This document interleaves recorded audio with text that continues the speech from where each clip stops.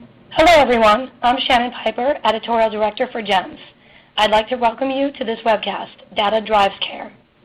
Before we get started today, I'd like to ask everyone to answer a few multiple choice questions related to the content of this presentation.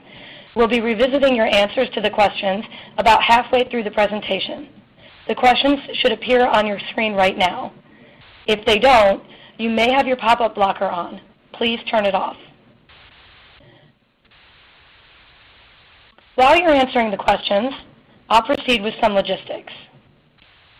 As EMS providers, you're all familiar with the cardiac chain of survival. But as new technologies emerge and data collection becomes easier, a new chain of survival is emerging, the data and technology chain. In today's presentation, Dr. Greg Mears will look at some of the specific areas where data collection and use is transforming EMS. A few housekeeping notes. At the end of this presentation, we'll take a break to answer your questions. You can submit a question at any time by typing into the Ask a Question field. Please don't use this field, however, for answering the poll questions. The webcast will be archived on GEMS.com within 48 hours of this live event, and you can log in as many times as you want. You can share it with your colleagues, and you can download a PDF of the presentation as well. I'd like to get us started today by thanking our sponsors. This webcast is being brought to you by joint support from ZOLL, ImageTrend, Santio, First Watch, and Furno. We appreciate their support. I'm going to give you just about a minute more to answer those questions, and then I'll introduce our speaker.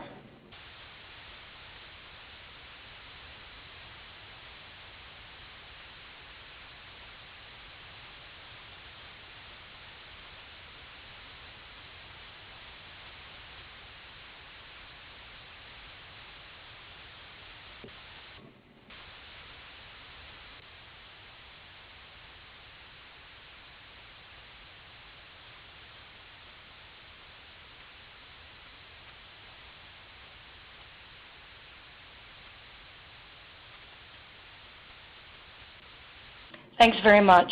And again, we'll be getting to those answers halfway through the presentation. Dr. Greg Mears is the Medical Director for ZOLL, specializing in data, systems of care, and EMS performance improvement. Through the nonprofit Emergency Performance, Inc., Dr. Mears leads the development of the National Fire Operations Reporting System. He's an adjunct professor in emergency medicine at the University of North Carolina at Chapel Hill and has served in multiple EMS leadership roles within North Carolina and nationally. We're certainly glad to have Dr. Mears here today to share his knowledge, and now I'll turn it over to him. Thank you, Shannon. This webinar really is a interesting experience because this is not necessarily new information that I'm going to be providing to you. Hopefully what it is just a really reversioning of information that you know into a useful format or a useful structure to think about things.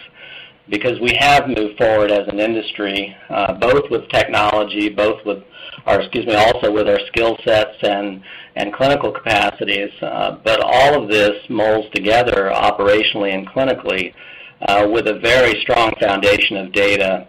And so I think this concept of a chain of survival that's based on how you use data within your organization is key to your success in the future of your organization, as well as to the clinical success in your patient care endeavors. So I thought I would start with a little bit of history. Many of you recognize this. This is the Star of Life. This was actually copyrighted and developed by the NHTSA Office of EMS back, I believe, in the early 70s.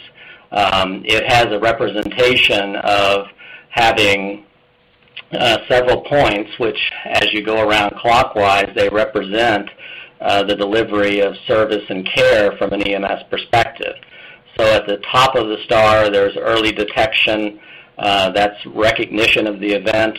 We then have early reporting, which is, at the time, not necessarily even 911 was an option in many areas, but certainly today the concept of calling 911 and activation of the system an early response by EMS that could be both or either a first responder or definitive care, the actual care that's delivered on the scene of the event, and then care as that patient is transported from the scene to a hospital or to definitive care.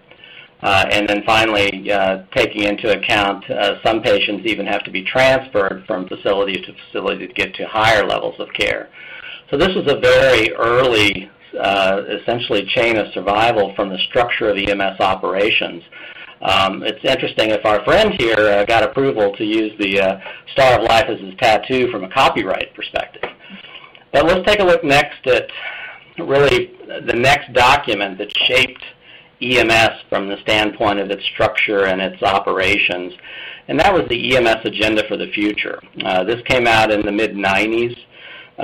It was a document which really described EMS in a futuristic approach.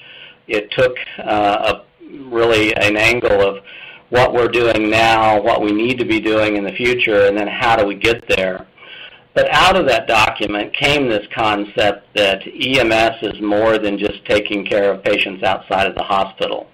Ricardo Martinez wrote the intro to the Agenda for the Future, and in that he described EMS as the intersection of public health, public safety, and healthcare, understanding that EMS cannot separate itself from either of those three rings and really has to represent all of those in its operations and in the care that it provides. The next thing, from a graphics perspective, that came out was this concept of a system of care. And this was ongoing at the time that the EMS Agenda for the Future was done. But this is really a more detailed or complex example or representation of how we have to manage each patient event with a system of care approach. This still has a concept that it starts at the top, it moves clockwise with the recognition of an event, accessing EMS through 911, dispatch, which can include a lot more things than just sending an ambulance to the scene. It also encompasses things that we're going to get into that now are very heavily reliant upon CAD and data and navigation type systems. The response may be a first responder without transport, a basic life support at the EMT basic level, or an advanced life support with a higher level of care. And it may even be layered across all three of these, depending on the severity of the event and the information that is obtained and used at the time of dispatch. Finally, there is a transport of the patient that could be through ground or air. That is typically to an emergency department, but that may be an emergency department facility at a local community, or it may be associated with specialty care, such as that care needed for a stroke or cardiac arrest or trauma, or a STEMI. And then finally, this system of care approach starts to really pull EMS into the rest of healthcare, so that we also think about things like rehabilitation, getting that patient back into their community in the healthiest or the best condition possible. How do we address things from a prevention and an education perspective so that maybe we can reduce the incidence of certain types of events and actually improve the community's health as a whole? So this concept of system of care is one that I think we have all endorsed, certainly in the U.S., but I think locally, especially as EMS is integrating more with healthcare, strangely enough, hospitals and health systems sometimes have less of an understanding of this system of care than we do after providing this service for all of these years. On the clinical side, back since the early 80s, American Heart came out with this concept of the chain of survival. We're all familiar with this. Most of us have taken CPR courses or ACLS courses or PALS courses, where the concept of the key components of survival are identified in a link of this chain. And the only way to really optimally reach the most positive outcome is to make sure that you address each of these chains of survival. So the concept of early intervention, access, CPR defibrillation, advanced care, and there's even been an extra chain added onto this here recently as we've focused on hypothermia and really more intensive post-resuscitation care. But the concept is still one the same, just as it is from the slides that we've had previously, that this is an ongoing process. It is a chain of survival. Each link has an important role in making sure that outcomes are positive. Recently, here in the last 5 to 8 years, we've had a movement which is known as the culture of safety. And this is really a movement that began back when the Institute of Medicine came out with a report highlighting errors in medicine and how even with best intentions, sometimes through errors we were creating or causing harm. And that harm is one way to look at that, and that's the way the IOM report pictured it, was the impact on the patient. But we also know that there's an impact on the healthcare provider. And here's an example of a culture of safety that really addresses both the safety of the patient and the healthcare provider. This is a driver feedback mechanism where, using technology within a vehicle, you're able to provide real-time feedback to the driver on unsafe habits or behaviors associated with driving. And then through that feedback, you not only improve the safety of the transporter on that specific vehicle at that moment, you also build a level of safety in the behavior of that driver in the future, and that can be trended, it can be benchmarked, and it can be improved or maintained over time. So this concept of using technology, using data, providing feedback in a timely fashion when the user can use that, learn and apply that, and then retain that, are things that go a long ways to ensure, in this case, a culture of safety for both the healthcare provider as well as the patient.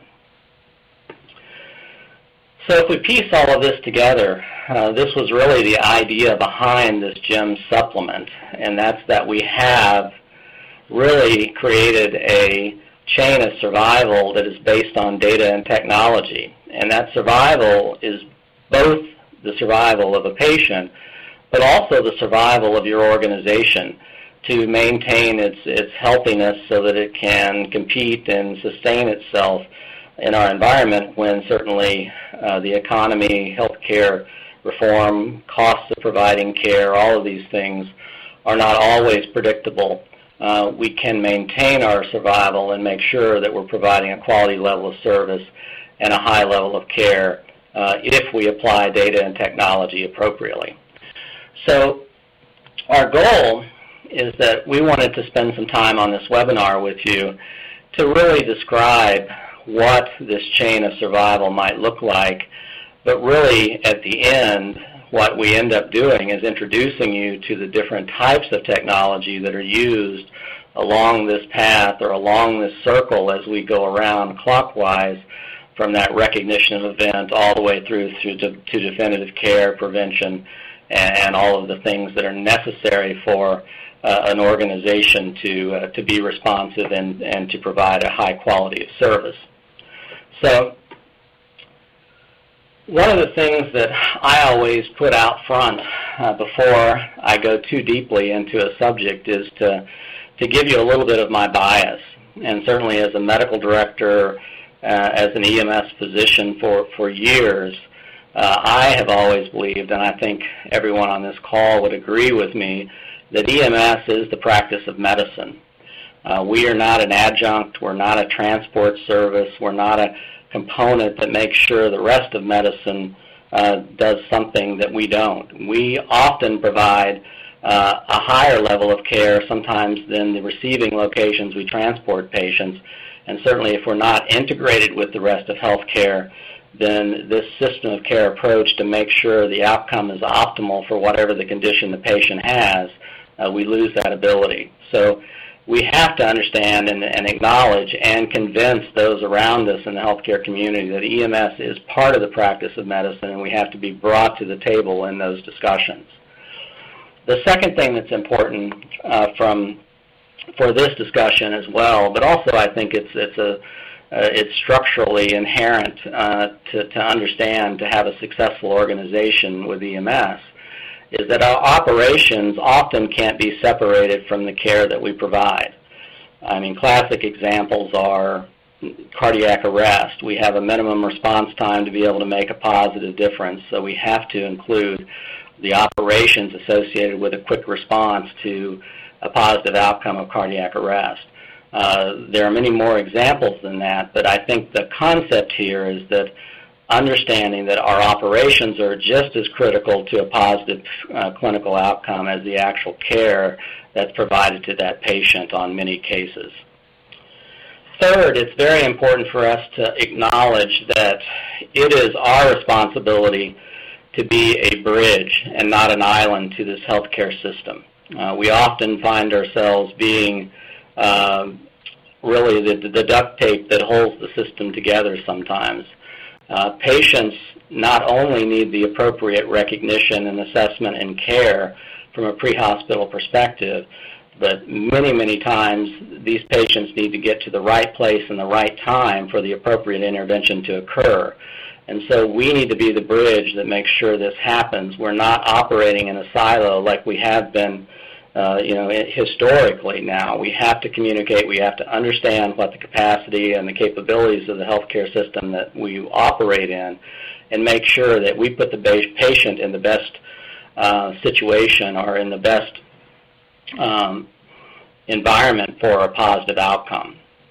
And then finally, and this is a lot of the rest of this discussion, is I want you to really start entertaining the concept that the software you use, whether that's a patient care reporting system, maybe it's a navigation system, maybe it's a dispatch system, whatever that software is that you use daily within your service and with your operations, as well as the medical devices you use to help assess and analyze a patient's condition, these are now much, much more than just a tool that you have in your tool belt. We have moved to the point, and I kind of kid sometimes from the Terminator series that, the machines have become self-aware. But in many ways, these devices and the software that runs within the devices and within the computer programs and software packages that you use, they have become aware. They do understand through business analytics and intelligence often what is going on. They can be taught or told how to help you to make sure that you protect the patient, maybe through safety checks to make sure you're not administering medications where they're allergic. They can help you from the perspective of understanding maybe what the protocol is for this patient that should be done or that should be followed, and to make sure that you follow all of the requirements within that protocol, and even alert you, maybe before you would even notice from an assessment perspective, that this patient is in need of some level of care or monitoring in addition to what you're currently providing. So all of this is based on this concept that software and devices are more than tools, and we do need to start looking at them from being as a member of our healthcare team. The one last piece of information I would point, or at least provide you about this, is that there is part of the approval process for software and devices through the FDA really is put in place, or the purpose of that FDA approval is to show that the software or the device has the ability to objectively react to information and provide consistent feedback based on the design and the algorithms that are used. So software and devices that have FDA approval, especially software in the healthcare information realm, such as patient care reports, we should really be looking for software that is FDA approved to be able to provide this level of insight and guidance.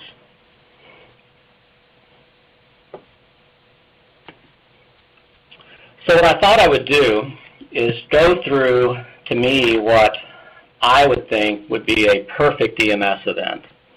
And what I mean by that, if all of this technology, if all of these devices and all of the people that are using them were to come together and on one EMS event, all of this worked flawlessly what would that look like? And so over the next several slides, what I'm going to do is give you my perspective of what a perfect day would be from an EMS event.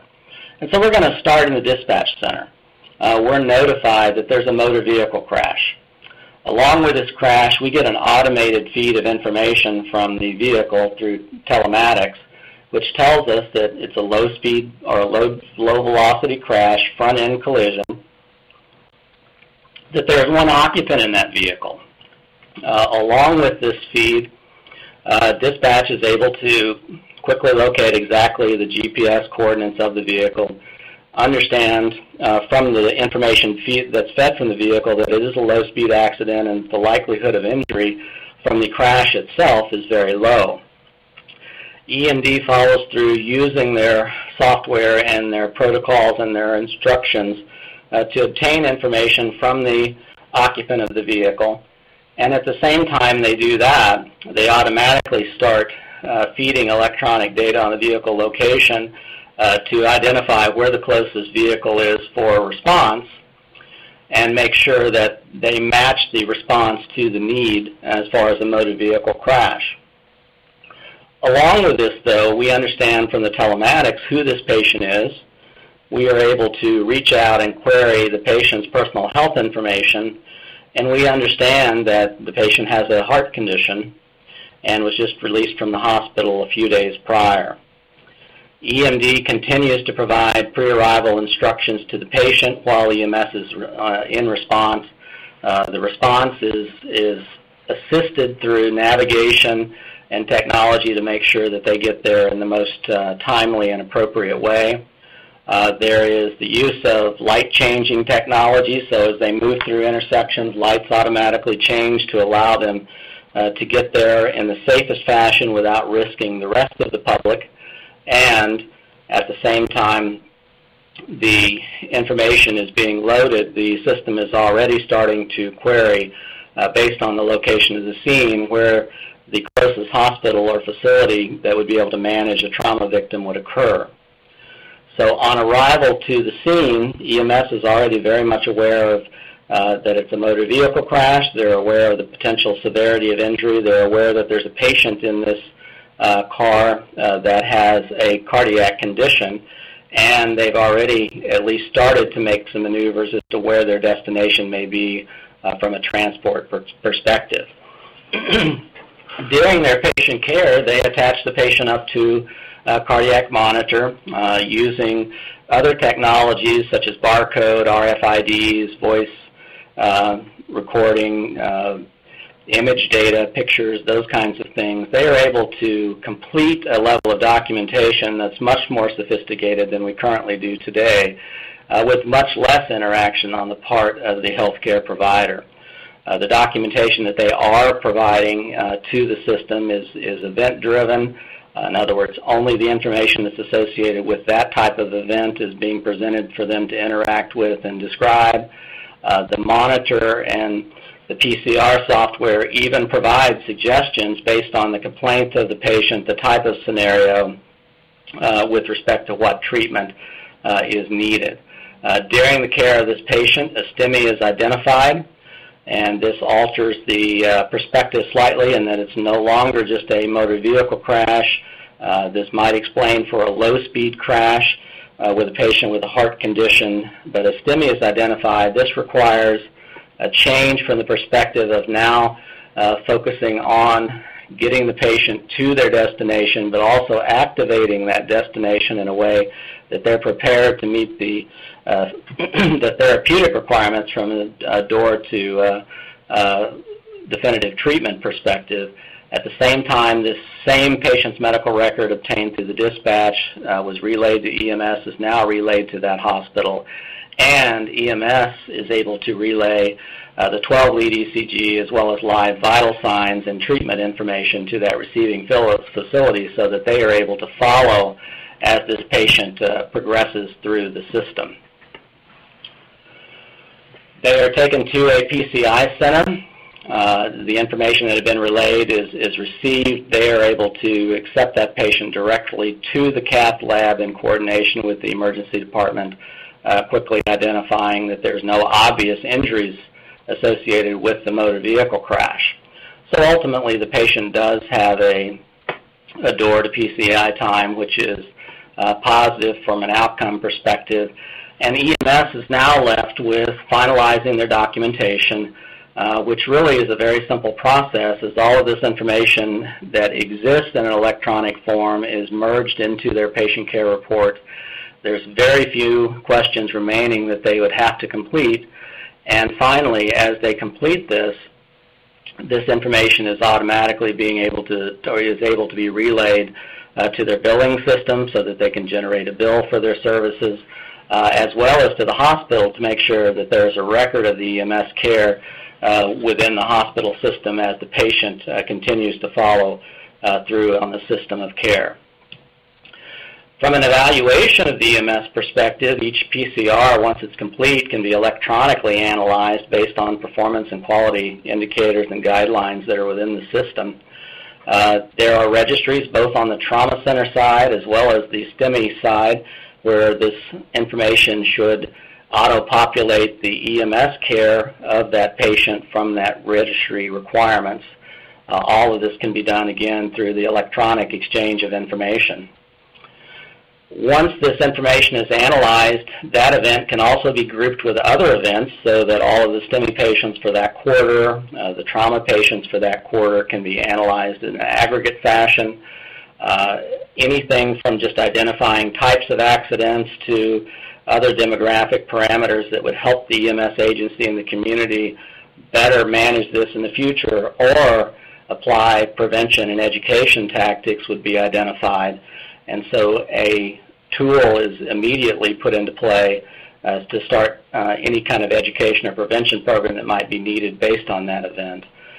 In the back end also, through this documentation, through the RFIDs and the use of supplies during the care of this patient, these supplies are the list of supplies associated with this patient event are known. This allows for the ambulance to be easily restocked. It also allows you over time to keep a real-time or a very reactive minimal supply stock based on your operations to keep your costs down. Again, the billing is generated automatically, which would increase your or decrease your time from bill to collection. All of the care that's rendered by the EMS professionals can also be tracked through the system so that training and education and credentialing can be more easily maintained. And even vehicle information can be relayed to make sure that the maintenance on the vehicle is in the best possible condition so that it can be anticipated so that unanticipated failures will not impact not only the operations of your system, but even the care potentially of that next patient. So all of this comes together from the perspective of that perfect day. So I believe I want to stop here and hand back to Shannon. Yes, thank you very much, Dr. Mears. This is a good time where we're going to go ahead and take a break and look at some of the results from our survey questions that we started with. And we're going to go ahead and send those results out to the audience, so you should be able to see them momentarily. And then, Dr. Mears, I'm assuming that you can see those results as well. If you navigate to the surveys area, you should be able to see the results, and I'll kind of leave it up to you to look at the highlights. And if you're having any trouble seeing those, just let me know.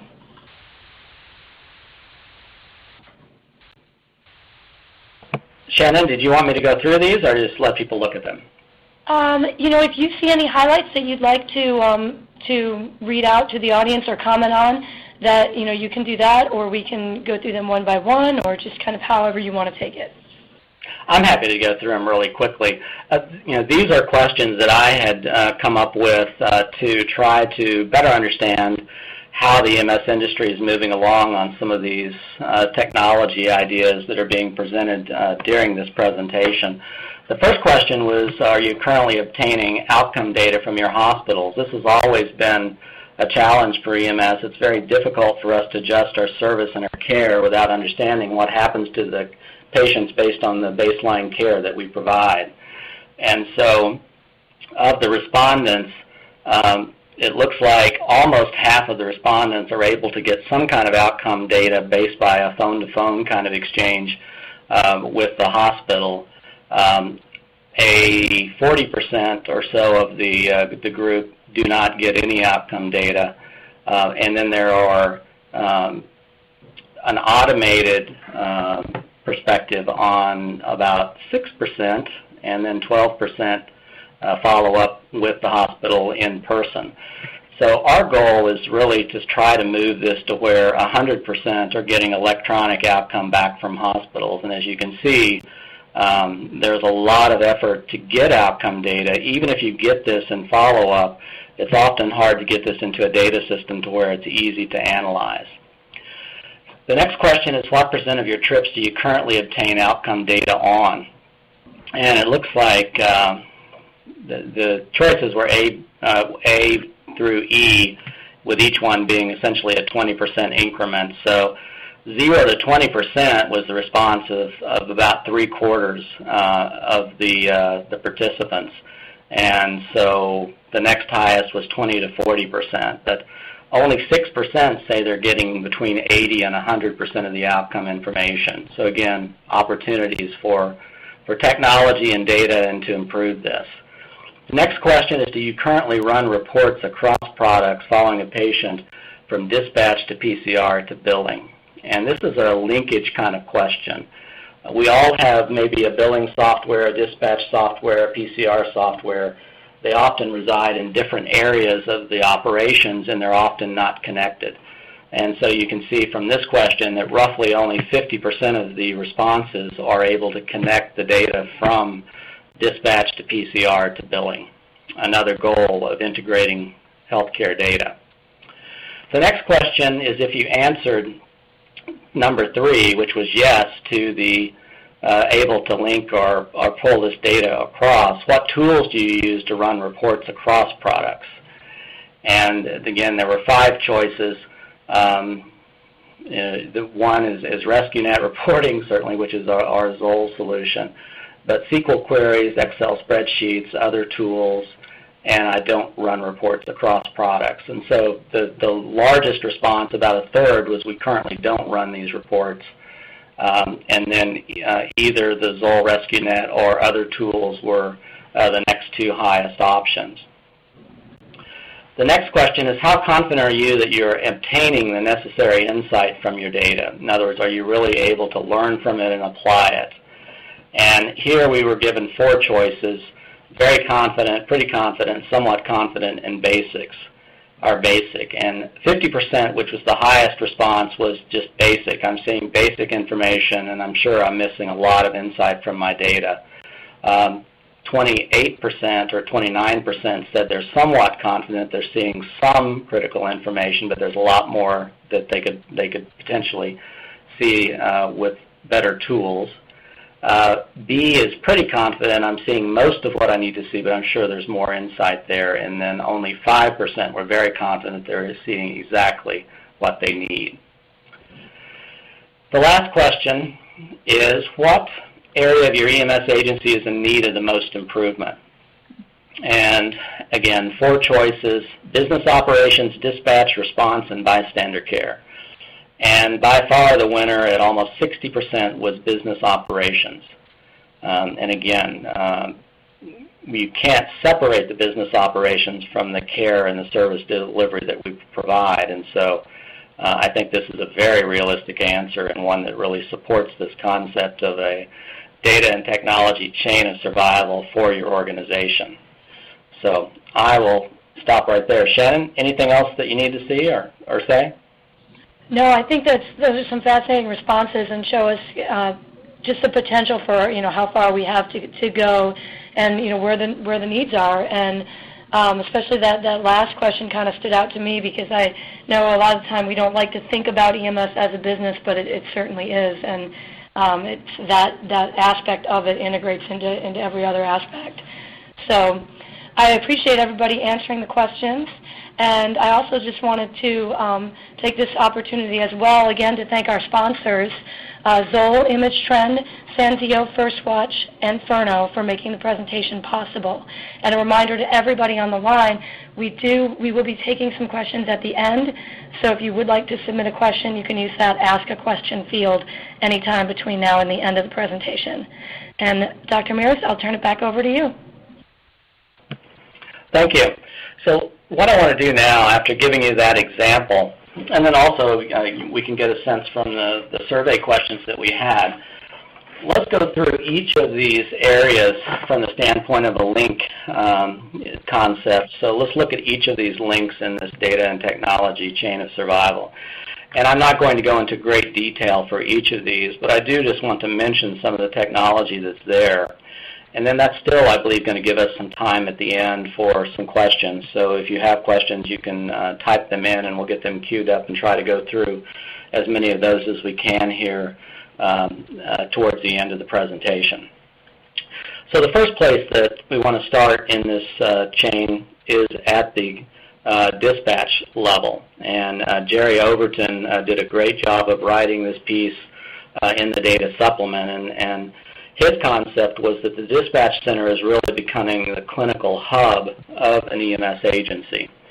And the concept behind this is that we have a requirement within our operations to make sure that we do get a very timely response to every EMS event. And that response is based to some degree on the type of event and the type of response it requires, but still it should be a consistent response for those events. And the only way that we can assure that is by having a very high-quality dispatch system or center that manages that information. It has to pull in information from multiple sources.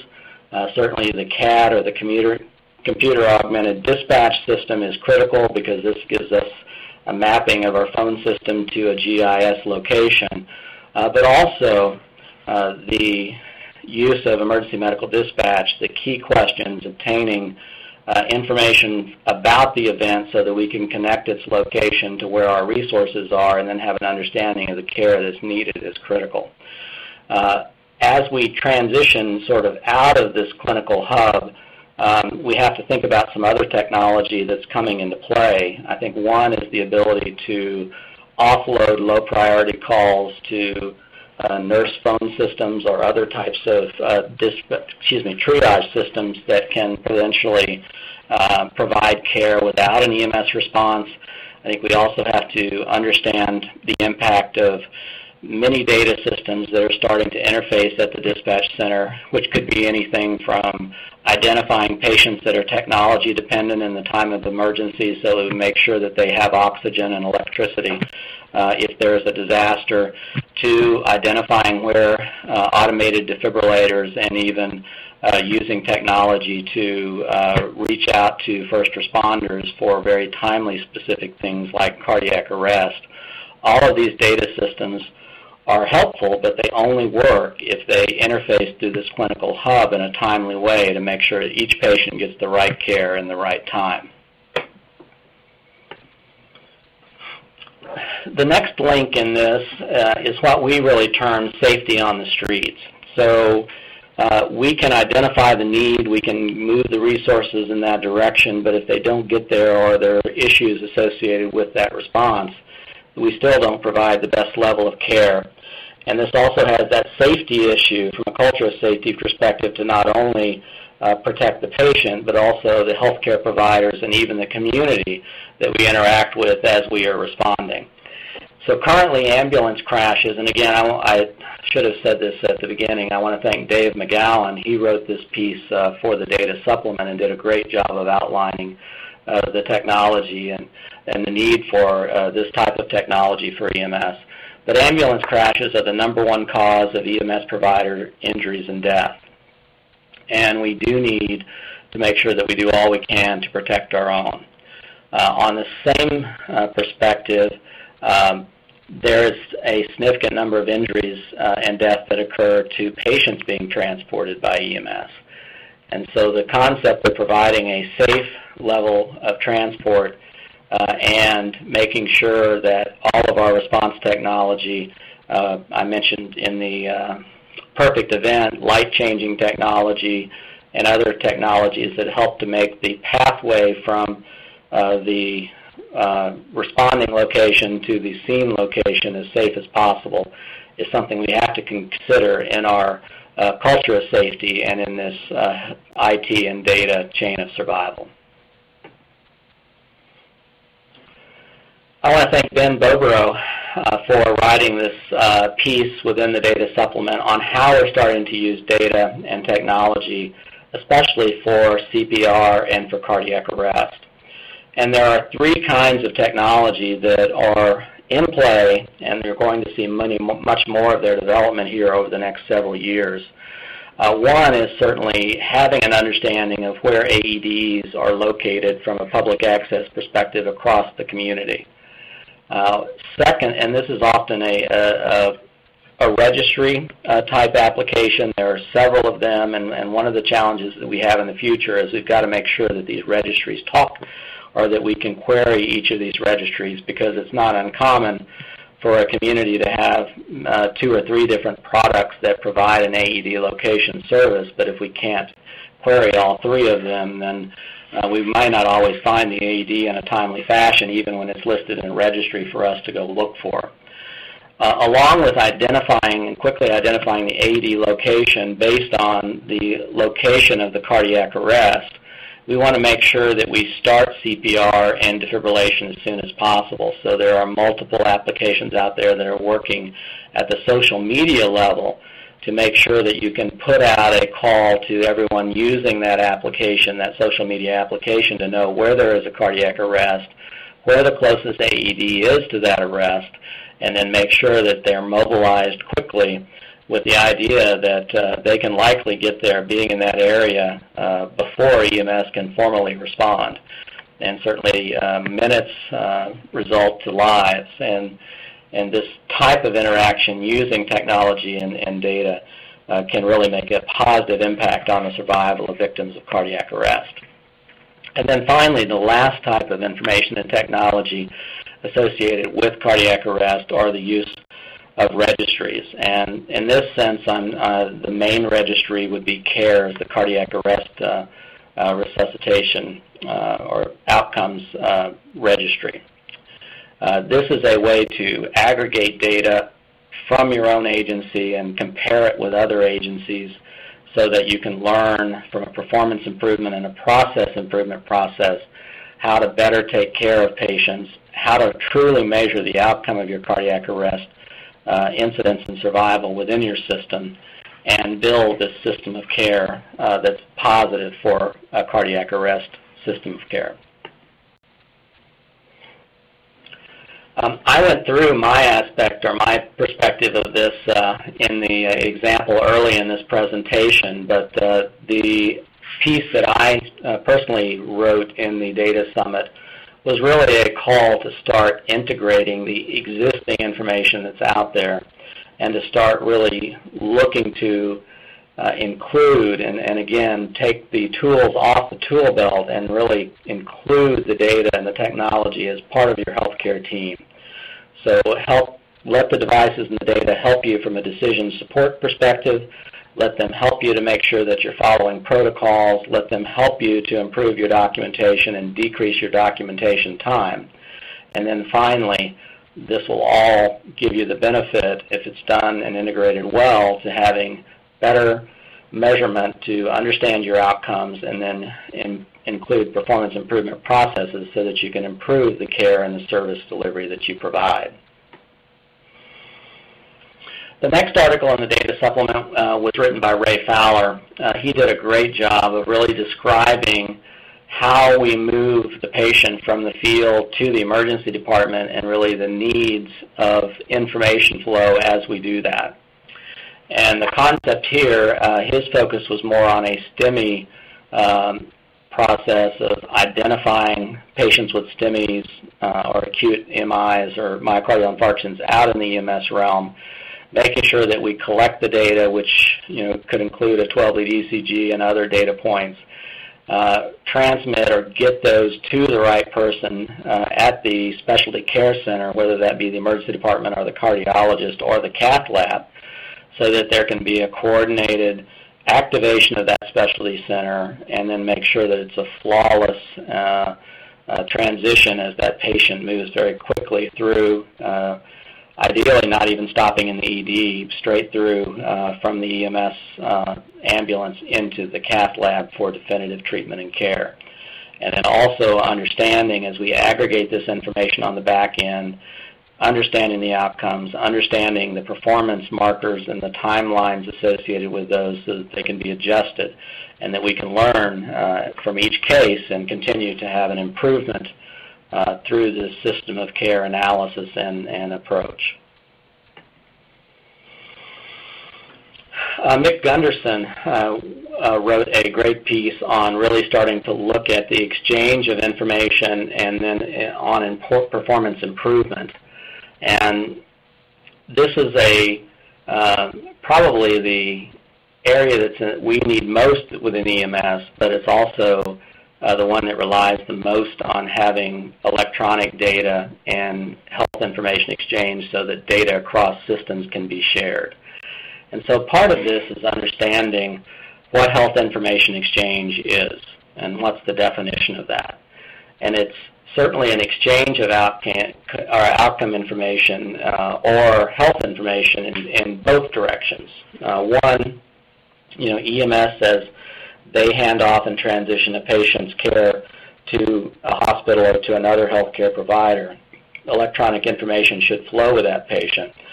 And then once the outcome or outcome measurements of that patient are known at that next level, whether that be the emergency department or the hospital admission, when they're discharged, that information can be fed back in return so that each healthcare provider or each location along that chain of the system of care can understand the impact of their care on the outcome of the patient.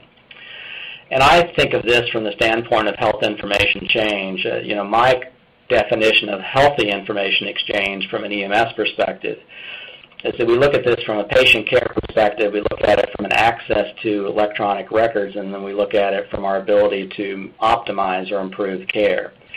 So from a patient care perspective, it's important that we make sure, it's important that the patient receive quality care.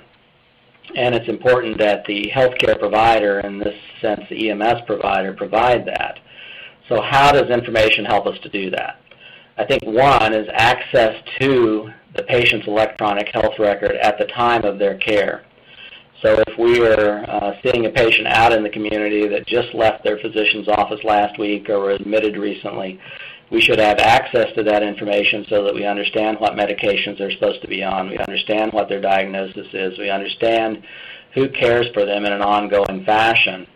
And then that same information that we use at that time of care, we add to that the care that we provide so that this record continues to build and it flows with the patient. So if we flip the coin on the other side, when they get to the emergency department or they get to their clinic the next week, they can see what happened when the EMS event occurred, how the care was provided, and what the disposition or what the instructions that were provided from EMS were for that specific event.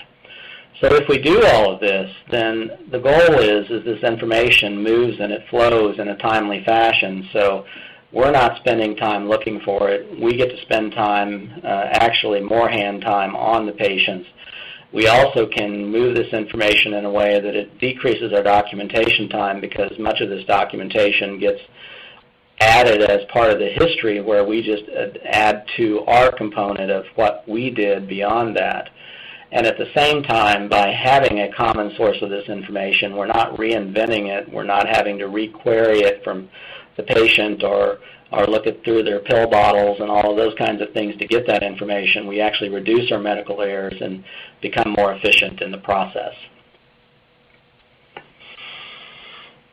I think the next, and this is a link I think that we have to consider, because this is always a part of our EMS operations.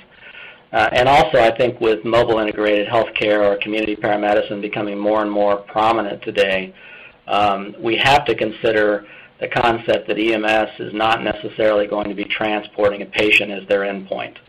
I want to thank Jeff Beeson, Michael Potts, and Heath Wright from Fort Worth for helping to contribute and write this section of the data supplement.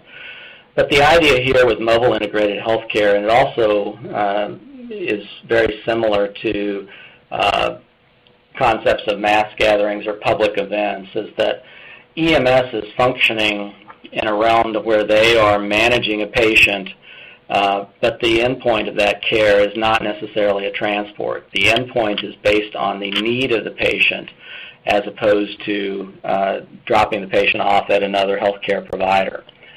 So with this type of mobile integrated healthcare or community paramedicine, our goal is to improve the health of the community. And that means that we take care of patients based on those patients' needs. We see a lot of implementations with mobile integrated healthcare on injury prevention, trying to keep the community healthy, trying to decrease injuries. We also see a lot of this on improving the healthcare service across healthcare providers, and often this might be making sure that patients that were just discharged from the hospital with high-risk conditions like heart failure or asthma or diabetes receive some outpatient follow-up to make sure they don't bounce back to the hospital, and they get their medications filled and they follow their discharge instructions that were provided by their healthcare provider.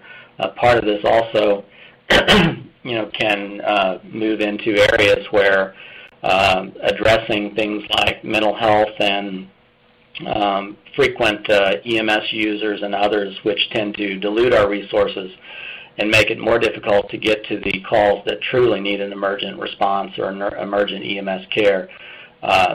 These are the kinds of things that mobile health care and the use of data and technology can be applied to improve our service delivery and our system of care.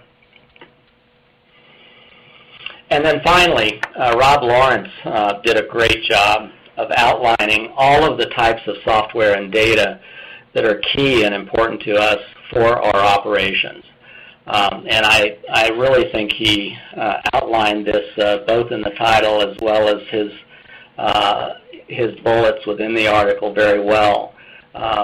He talks about scheduling and the use of software to maintain what is the most important or the most expensive asset that you have, which is your people, to make sure that your staffing is appropriate, make sure that your shifts are filled, and make sure that you meet the demands of your operations and your call volume. He also spent a fair amount of time talking about billing and some of the history that many of us were volunteers up until 10 or 15 years ago, and we've, for the most part as an industry, have now all shifted towards doing some kind of billing for our services. And so certainly that is a very software-dependent endeavor, and certainly the ability to quickly generate a bill and make sure that you get paid in a timely fashion are critical to keeping your cash flow and your operations fully functional. There is starting to be a lot of software that monitors both vehicle maintenance as well as supplies, and understanding where vehicles are. Actually, there's a lot of data that is very good on the transportation industry to understand how vehicles should be maintained and how to preempt vehicle failures by just maintaining basic maintenance requirements. So tracking these through data and software improves our ability to keep our fleet longer. It also improves our ability to make sure that we can meet our response requirements and our clinical and operational needs as well. On the supply side, it's often very expensive. Well, it's not often. It is always very expensive to keep supplies that you don't need or won't use for several weeks or months. So an understanding of how you're using supplies, what pace you're using supplies, and this includes medications, which are even more expensive typically than basic supplies. that how do you manage those, and how can you proactively plan to keep your supplies at an adequate but not at an overstocked level can make a big difference in your margins and in your bottom line from an operational perspective. And then finally, he discusses education and credentialing and just the need to have software to help make sure that you are monitoring and managing your EMS professionals so that you're not caught in a scenario to where professionals are out on the street and their credentials expired, or they haven't met your educational requirements, or maybe just clinically they need some assistance or some attention to make sure that they're providing a level of care that your institution or your organization expects. All of these are software areas where there are several products and opportunities to really assist you from an operational perspective. So in closing, then we'll get to some questions if we have some time here. I just wanted to point that back to my initial slides where I said EMS is the practice of medicine. All of these things that we have talked about really just cement that concept. This is a triangle which you often see with healthcare reform, and it's often referred to as the triple aim. And this is actually part of the structural documentation for starting to move healthcare forward by Agency of Healthcare Quality, as well as several other foundational efforts on the private side or nonprofit side.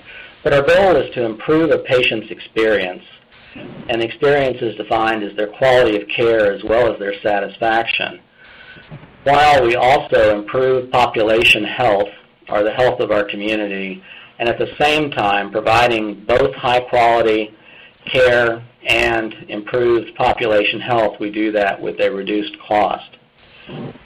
One of the ways, and really the only way, that we can monitor and see a positive movement in improving our care, improving our health at a lower cost, is through the use of data systems and through the use of health information exchange and integrating all of the healthcare providers so that they are focused across a patient event as opposed to considering each patient event by each provider its own single siloed entity. So this is our future. We really do need to adopt it. It does require technology. It does require data. But this, to me, is the data and the technology chain of survival that we all have to embrace and implement within our agencies. So thank you, and I'll stop and hand back to Shannon. Great. Thank you so much, Dr. Mears, for an excellent presentation. We do have several questions, so we'll go ahead and take a couple because we do have a couple minutes.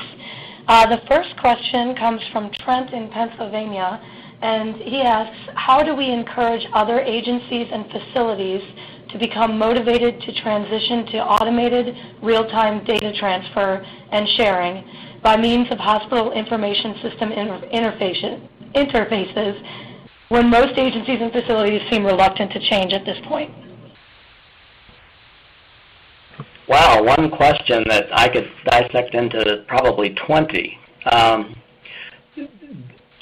This is, I think, the crux of how we move forward, is that we do have to motivate those around us and those that we connect to from a healthcare perspective to understand the importance of this information exchange and the interface.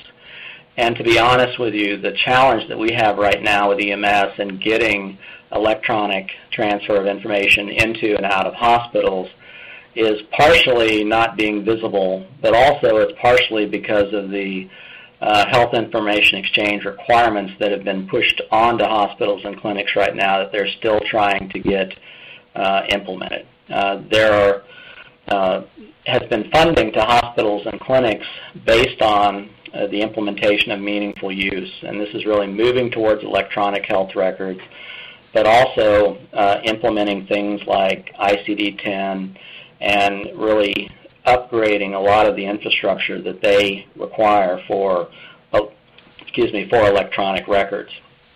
So whenever you meet the government's requirements for meaningful use, then you have been eligible historically for federal financing and funding. through grants to do that.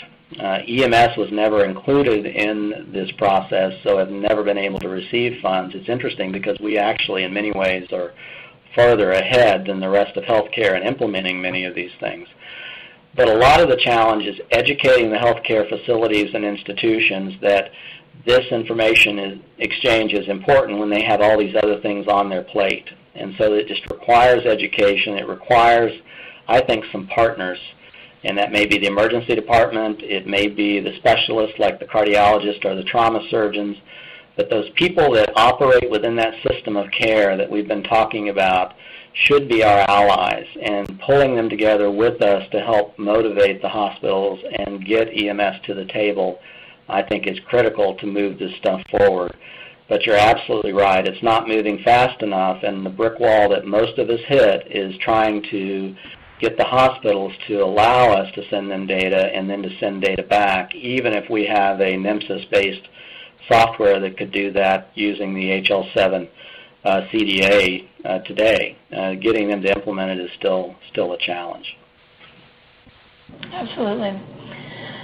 Sort of on a slightly related note, another participant, Dale from Oregon, says that he was unsuccessful in getting GM's OnStar to send crash information to their dispatch or the fire department to be forwarded to the responding ambulances, and just wonders if you have any suggestions. You know, the GM OnStar is one of a couple of different telematics providers for crash information from vehicles. And I know that OnStar itself has been a very strong partner to EMS over the last several years in trying to identify the best way for this information to be sent. And when you think about it, it would seem to be straightforward, but it's really very complicated because in order to get this data to the right location, you know, they know where the vehicle crash happened. They don't always successfully understand what jurisdiction or what service area they're in from that crash perspective. And then even then, the dispatch centers often are remote, or it's difficult to determine which dispatch center is associated with that EMS agency or jurisdiction once they map those together.